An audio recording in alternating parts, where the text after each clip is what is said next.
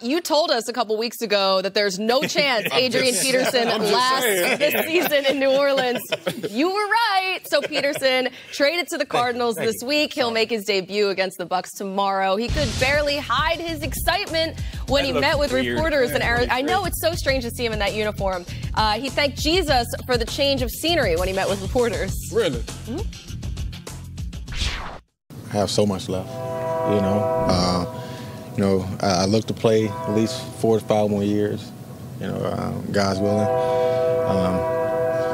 I have a lot left in the tank, so, stay tuned, and you guys will be able to see that firsthand. That train in the background sounded a little ominous, not gonna lie. Adrian Peterson had just 81 yards in 4 games with the Saints.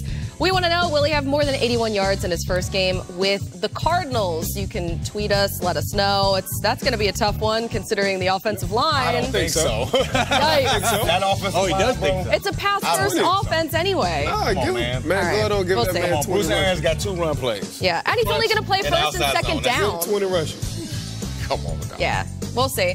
Time now for Mic Drop. Garofalo, you're emptying your notebook. I love it. I know the Fall League meeting. Great. That's coming up on Tuesday, and there's going to be a lot on the docket there in terms of topics. Yeah. But the player demonstrations during the national anthem will be one of the bigger ones. Possibly a policy change, maybe not. Well, no. Well, there might be, and there might be in the long run. But right now, there's no proposal. There's no schedule for a vote here. What we do have is a group of, let's say, about 8 to 12 players who will be on hand to talk to the owners. There's been communication all along here. This will be part of the process.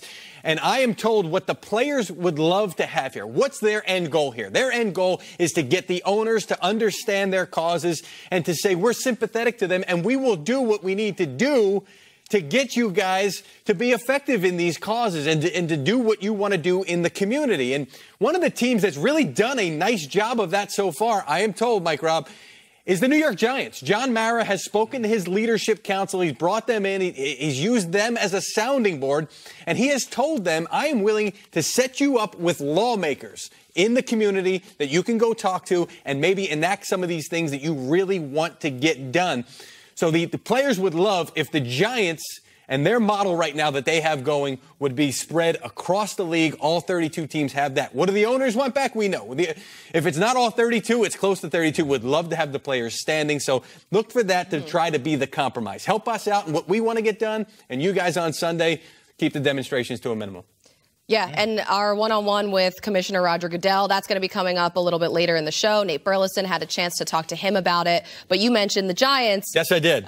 There's a lot of drama going on. It's kind of like a soap opera. They have suspensions, injuries, everything. What's going on in that locker room? What you've got right now is Ben McAdoo trying to get these guys to understand that we are still fighting here and truly does believe that he's got a lot of guys in that locker room who do believe that. But he's 0-5 right now.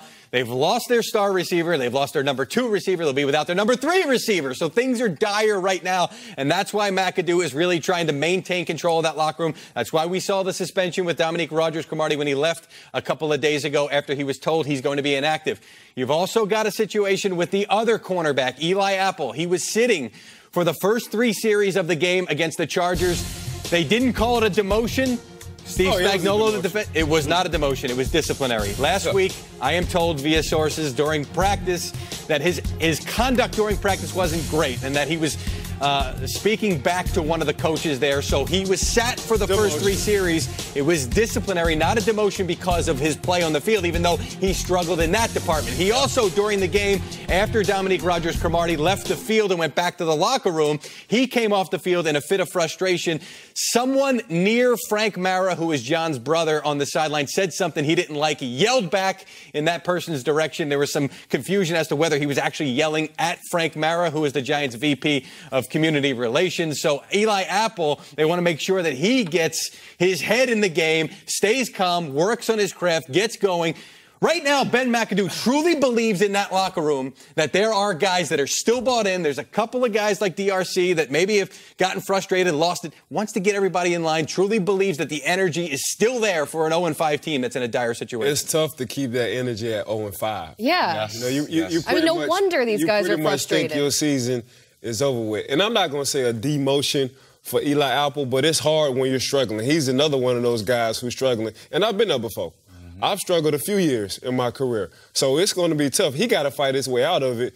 Nobody can help you but yourself when it comes down to football. Mama can't help you, daddy can't help you, sister, wife can't help you. Once you step on them lines and on that field, you got to help yourself and got to understand at some certain point in my career, I will struggle, but I will bounce back. That's what Eli Apple has to do because he still is a young corner and he still have a good upside. With DRC, Dominique Rodgers-Cromartie, he might be frustrated, again, on his playtime.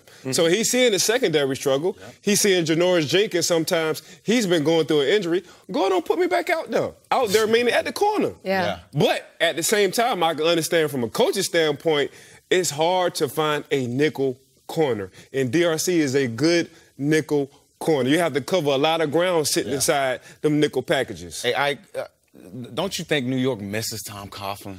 Oh, man. The disciplinarian, the guy that can get this locker room back on track. Because, see, what I've always doubted with Ben McAdoo. You see what he got going on in Jacksonville, right? Exactly. You see how they're playing. I've always doubted with Ben McAdoo the leadership part of it. Not that he can call plays. Yeah, he can call plays and be effective as a play caller. But I'm talking about calm the guys like Odell Beckham down. I think a guy like Odell Beckham, and he is a great talent, probably one of the best players, regardless of position, in the National Football League. But when you allow a guy to come into your locker room or you allow a guy to come into your organization and do what he wants, you've had decision makers say, yeah, this is Odell's team. I mean, let's just be honest about it.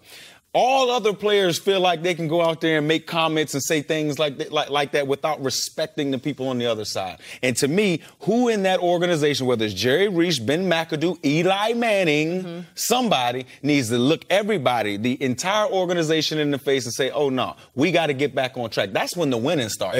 Hey, Mike Rob, I don't know, but when he threw Coach McAdoo, when I felt like he threw Eli under the bus, that's when the tables had turned.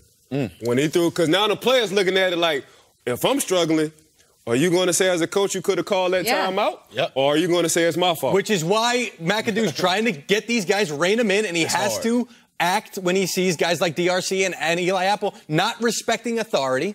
And Tom Coughlin dealt with the same stuff and was able to rein him in. This is an opportunity for Ben McAdoo to show what he has as a head coach. I would imagine at this point, though, it's gone so far that that's a really tough spot for McAdoo to be in. So, hey, NFL. I know. We'll see how that